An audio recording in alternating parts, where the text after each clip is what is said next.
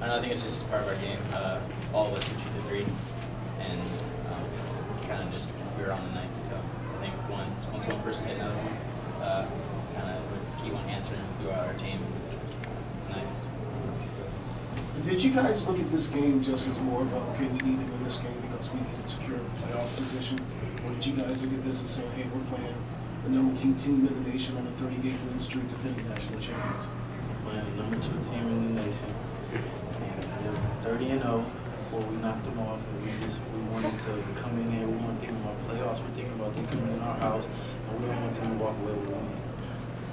What effect did the loss down there have on you guys? Because I know that was like a few weeks ago, but you guys had to be thinking about, we know what they did to us in their gym. Let's turn it around in our gym.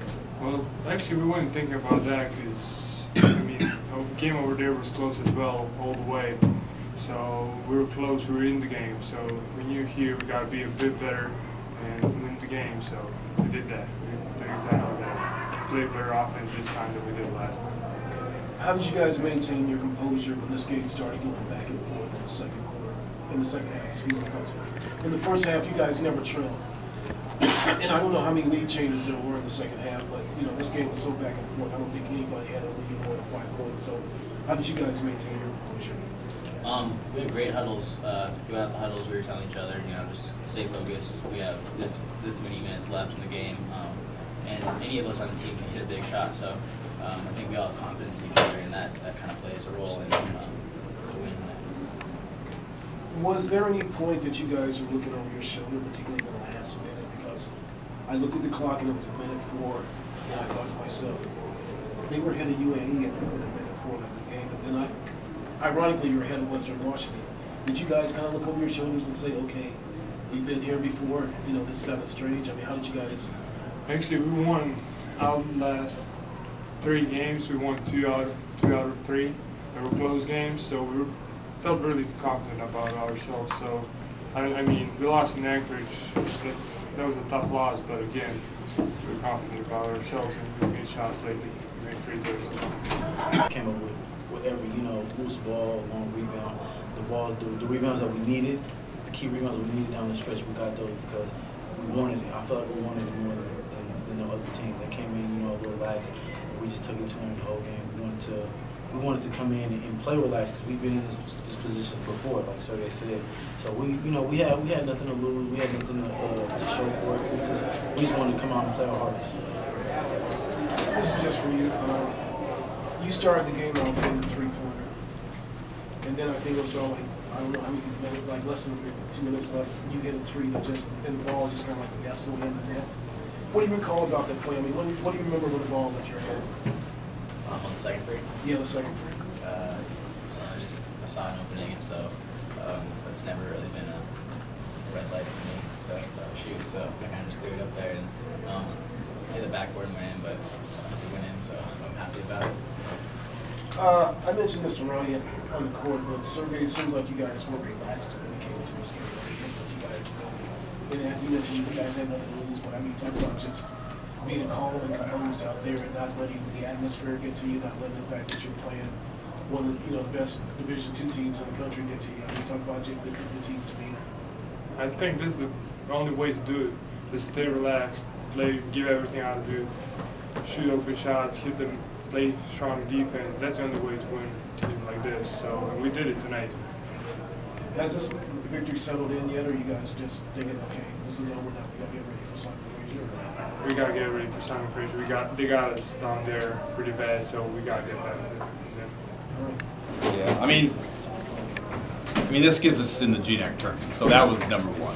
Is we probably were going to get in anyway, but just a chance to, now we're in. Now let's just go finish the season and try to get better. They need to enjoy it tonight, and we've got a noontime tomorrow when we practice, and we'll try to bring them down to earth. The thing is, we'll be determined against Simon Fraser. I mean, we are playing an opponent that, even though you might be a little scared because they've only won 1 game, but 1 game's against us. So I would think that's going to be motivation enough on Saturday. John Allen mentioned that one difference. I'm glad you saw it. Yeah. Unbelievable. So am I. John Allen mentioned one difference for you guys was at the offensive rebounds. I'm looking at the stats. You had a 35-25 advantage in offensive boards. Talk about that aspect of the game, and I mean, what emphasis did you put on that heading into this? Well, not 35. I mean, 14-11, but 14-11. But we only had 11. Yeah. Well, defensive. Well, we kept them. I thought the second half, you know, we did a better job of keeping them off the boards because they rebounded. But I mean, to hold them to 37% shooting when they shoot over 50, I would like to think our defense had a little bit something to do with that. But you know, boards are even, turnovers are even. Made a couple more threes, and free throws are even. I mean, it's kind of came right down the wire when you look at the stats.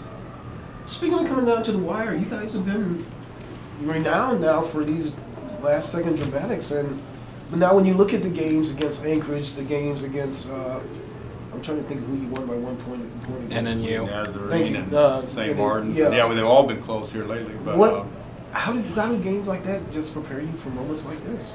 well, you need to be in some of those games. You know, remember we talked about the first UAA game. We hadn't been in a close game for a while. And, I mean, I guess that, you know, you get confidence. You know, they get confidence in each other. They get, you know, we've been shooting our free throws good down the stretch. You know, we were a little shaky there a couple times. Looked like we were going to throw it away, and we didn't. But we held our composure up as best we could, and we got a nice break when that was a loose ball, and they had to, you know, put the shot clock back to 35, so they had to foul us because we could hold for the last shot, or we could hold. You know, we didn't have to shoot. So, I mean, that did help us a little bit there. So they fouled us, and then, you know, Andrew Kelly went to the free throw line and made the free throws we needed to. Dom Brinson missed, you know, pretty critical one-on-one. But we, you know, we had our spurt. You know, we kept it close.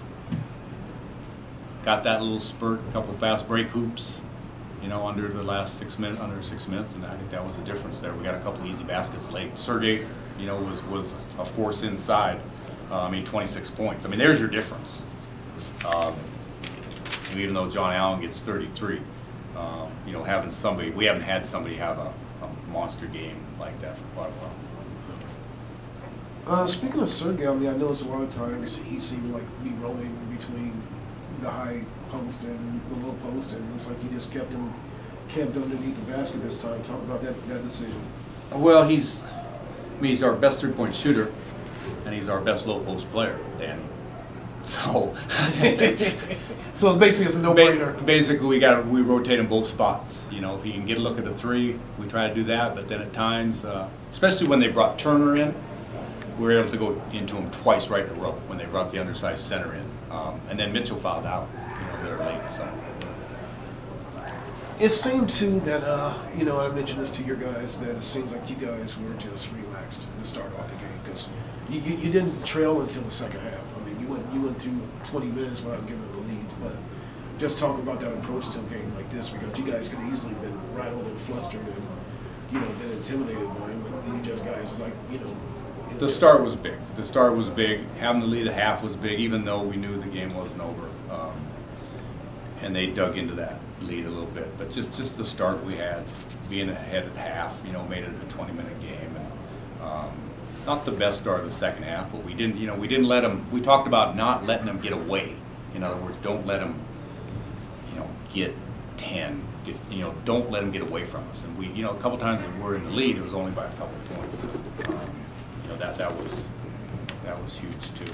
Besides build up your confidence, what does a game like this do for you for the rest of the season? Now that you guys know, okay, we just earned a trip to Lacey, Washington in March. How does a game like this, you know, just basically get you ready for, you know, not only St. Martin's and your 2-game road trip in Montana State Billings and I forgot where else you going. Seattle Pacific. Thank you, Seattle Pacific. But you know, well, you know, we talked about we're playing the top teams. You know, we have MSU Billings and we got Seattle Pacific. We just played UAA. And, you know, we're getting better. They're going to make us better. Even though it's late in the year, these games are going to make us better. Now, you know, you win a game like this, number one, it gets us in the tournament for sure. And number two, now, you know, we talked about in the Lockmath game is, you know, let's get as high a seeding as we can. You know, I think you set your sights a little higher, but but it's a great feeling knowing that you know you can compete with the best team in the league. That's a great feeling with this team in the short amount of time they've been together. All right, I Okay, appreciate sir. it. Thank